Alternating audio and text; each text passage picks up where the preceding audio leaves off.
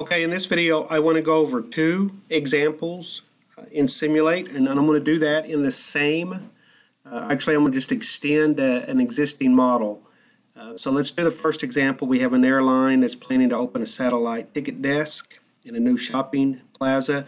So we're going to open up a kiosk to handle ticket request. And it's going to be staffed by one person, so it's a single server. And we expect that the arrival rate will be 15 an hour, or every 4 minutes people show up.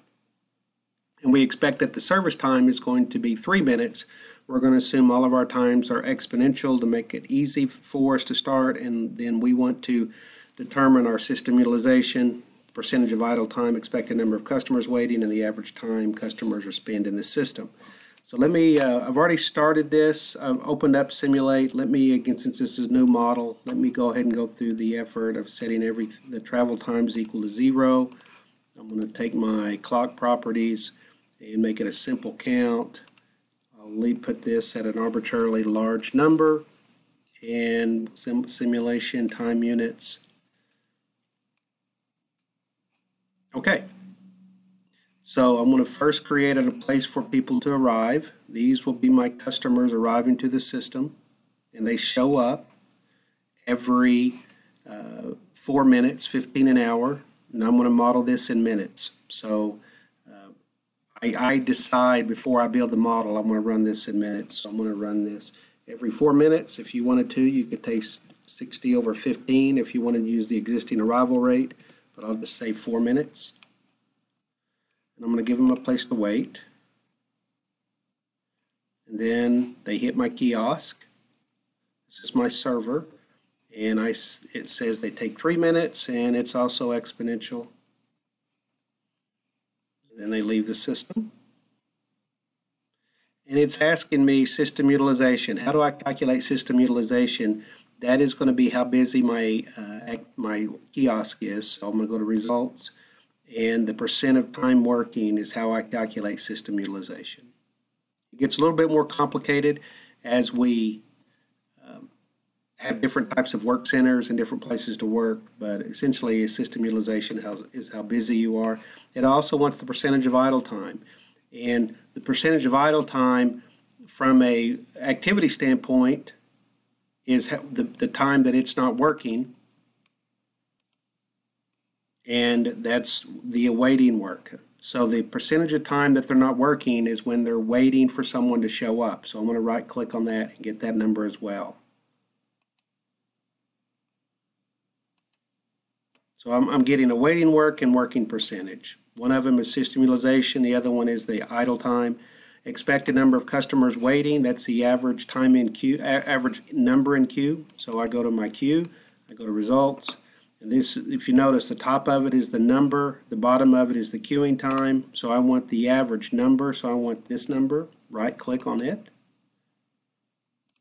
Average queue size. And then the last one, average time customers will spend in the system. That is the time in system. And go to results of the checkout. Right click it. There they are. I go to the home. I'm going to run a trial. I'll use the default run a trial. And there's the answers. So it looks like that the system utilization is about 75%. The percentage of time when of idleness is 25%. So 25% of the time the server has nothing to do waiting for someone to show up. The other 3/4 of the time they're working. The average queue size, this isn't the max, but the average number of people waiting is between 2 and 3 people. And the average time that someone would be in the system from entering the system, waiting, being processed, and leave the system is around 12 minutes.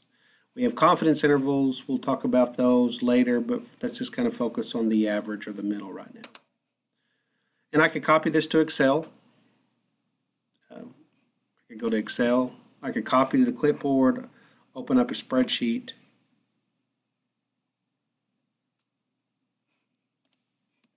Do a paste. Don't need the 5 in the middle. And then I could run and reference these in terms of an analysis and write about those. The second one is a taxi company has 7 cabs stationed at the airport, and people show up and the next available person gets the next cab. So I'm going to modify this. The late evening hours, customers arrive at 6.6 people per hour. So if I wanted to convert this to a minutes, I can first of all multiply, it's 60 divided by the rate, so it's 6.6 per hour. If I wanted to find the time between arrivals an hour, it would be that. If I want to convert this to minutes, it would be that times 60 or 6.6. So that will give me the time between arrivals in minutes. And they show up and they wait in line for the next available taxis. These are a taxi now. And it says that once someone is in a taxi, it takes 50 minutes for that taxi to drop someone off and come back to pick up someone else. So this is 50, and again, we're doing everything exponential. And we need to find system utilization, average waiting line length. We already got that. Average waiting line time. Let's grab that one. Results, the average waiting line time. That would be queuing time, the average. I'm going to right click on this. And the only thing now is that we don't have one taxi. We have 7 taxis. So look what I'm going to do. I'm going to left click, right click, duplicate wizard. I'm going to duplicate this 6 times to give me a total of 7. And I'm going to drop it down every 60 pixels. I'm going to make that not quite as far. I'm going to drop it down every 40 pixels. Look there, there's your 7 taxis. So we wait in one line for the next available taxi. They eat up, they're in the taxi for 50 minutes, and then after 50 minutes that taxi is dropped them off, returned, and available to pick up someone else. So now when I would run this one, I can answer the question. The first one is system utilization. Well, I've got taxi, activity 1 is the first taxi. Its utilization is about 80%. Same for taxi 2, which is about 80%, 80%. So the answer is system utilization would be the average of all these, but the average of a bunch of 80s is 80. So the system utilization would be 80%.